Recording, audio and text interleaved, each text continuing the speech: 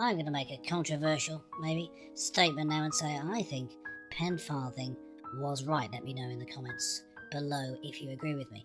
Farthing's real name, Paul Farthing, was a member of the Royal Marines back in the day. He's retired from that, and he went on to set up Nowzad, which is an animal shelter serving Afghanistan, and he set that up back in the mid-2000s. Now, the controversy to do with this, as I see it, is there's a man here getting animals out of Afghanistan when humans are being left behind.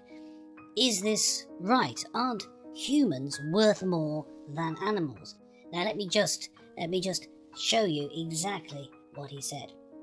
The Americans and the British had stopped taking people into Kabul airport. He says he knew this because he was probably the last person to enter the airport. The airport was closed after he got there.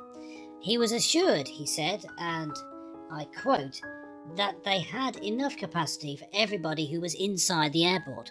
So his staff that were left behind had no chance of leaving because they weren't already in the airport. He was, and his animals were.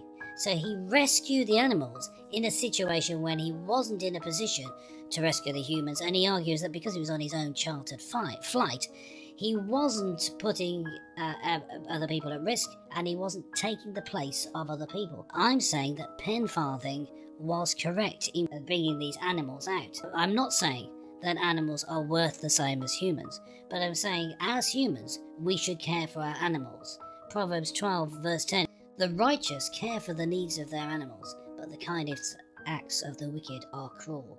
We are to care for our animals if we are to be truly human.